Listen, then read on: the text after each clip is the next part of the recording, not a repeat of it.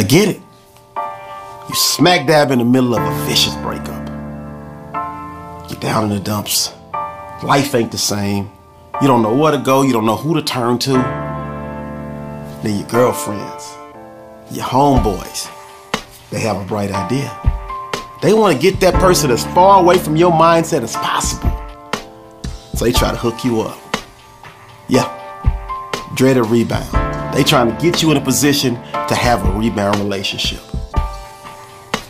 9 times out of 10, it never works. So today, let me give you 3 tips to help you overcome that relationship breakup that don't involve a rebound relationship. Number 1, eliminate self-doubt. You gotta change your mental channel, because those negative thoughts, those negative demons, they're gonna pop into your brain and say, oh, you can't live without him. Oh, you can't live without her. But I'm telling you right now to your face, yes, you can. And yes, you will, because you did it before. And listen to me, lock in with me. You will do it again, because you're bigger and you're better than that. And that person was removed from your life for a reason. So embrace the change.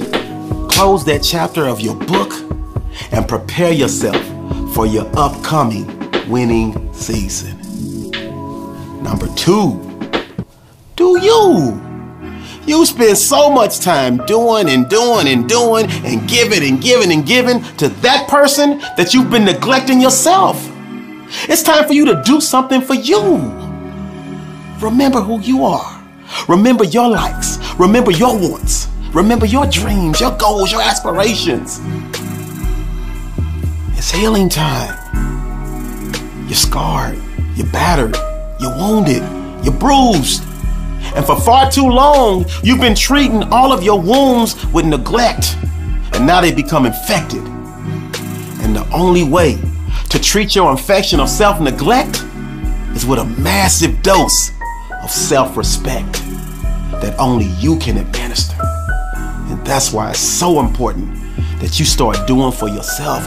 Do more for you right now and watch that healing take place. And number 3, I know, I said overcoming a breakup that doesn't involve a rebound relationship. Well, I'll take that back.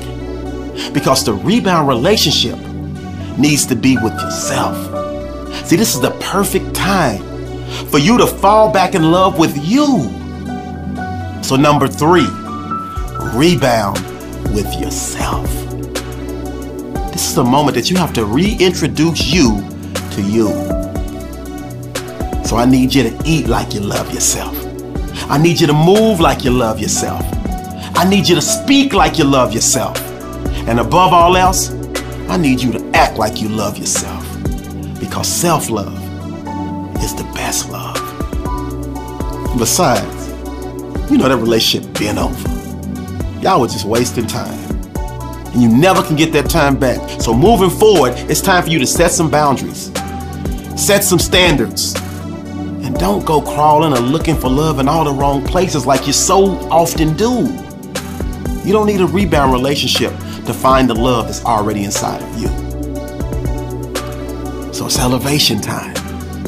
And that elevation will lead to massive celebration of you. So I need you to do yourself a huge favor. Eliminate that self-doubt. Do you. And rebound with yourself.